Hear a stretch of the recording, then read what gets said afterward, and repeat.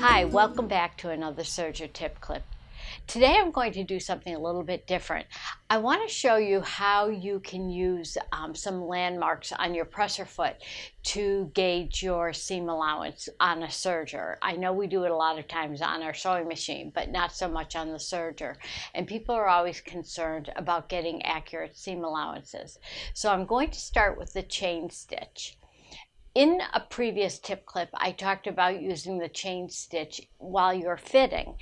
And it is a fantastic stitch to use simply because if something isn't right, if the seam allowance needs to be let out or taken in, when you pull it out, you never need to touch your seam ripper. You can just pull it out. And the best part of the whole thing is it won't mar the fabric, even delicate fabric. So the chain stitch is, I think, sometimes kind of an overlooked stitch on the serger. So I want to show you how to get accurate seam allowances using landmarks on your foot. Okay. What we're looking at on this piece of fabric, it looks like a triple cover stitch, but in actuality, let me flip it over, it's 3 lines of chain stitches that were done individually, and they're all next to each other and look like this for a reason. Now I'm working on a Baby Lock Triumph and using the standard foot when I'm talking about this. I just want to make that clear. And you can check your machines and check your feet for landmarks on it. And you also might want to check your owner's manual. It may have this information in it. But let me tell you how you can gauge the seam allowance on these. These 3 lines were done with chain stitching and an individual needle. A chain stitch is formed with a single needle and the chain looper.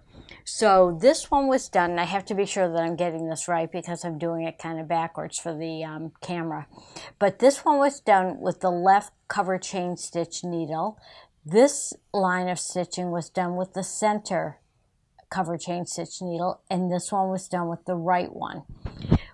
Here is my standard foot.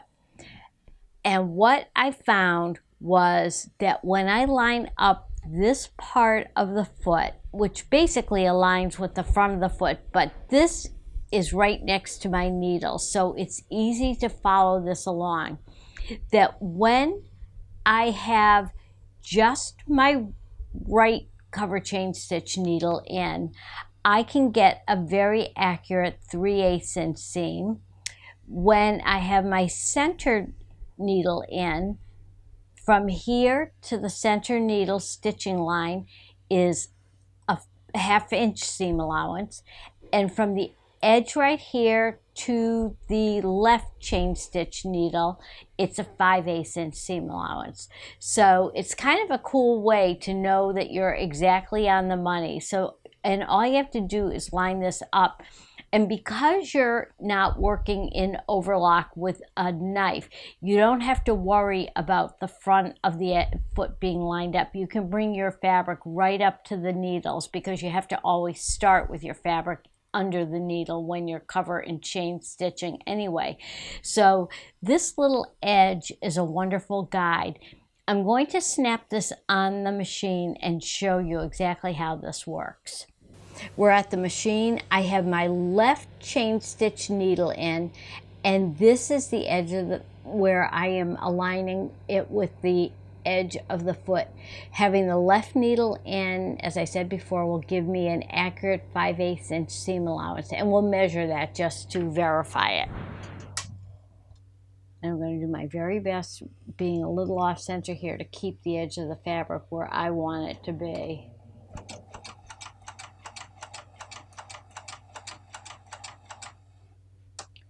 Let me just smooth it out.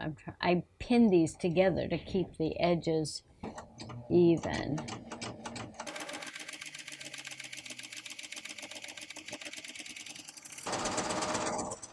And on the Triumph, I can chain off. So check your manual to see if you can do the same thing. All right, so let's just double check that.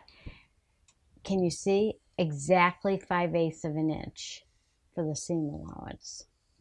There's my left needle. I'm going to move it to the center position next.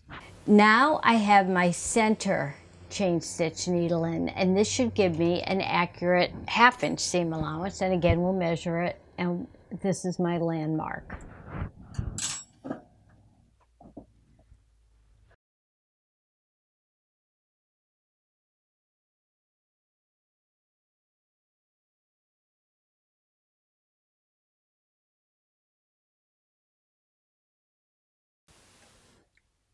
There we have exactly 1/2 inch.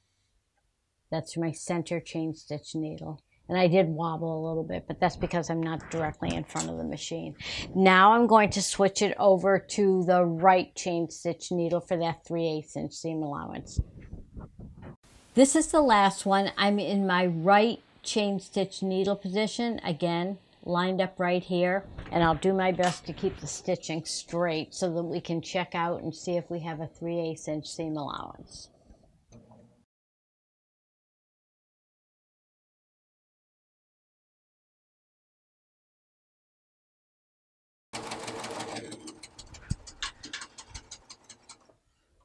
All right, let's do the measurement test and see if this is 3/8. Let me just flip this around. Yes, we're exactly 3/8 of an inch. Right, here we go, right here.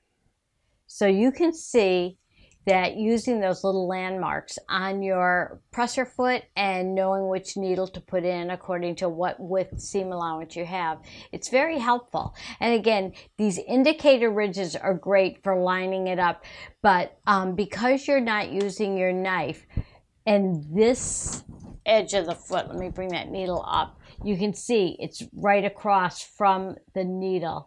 It's super handy to use as an aligning method.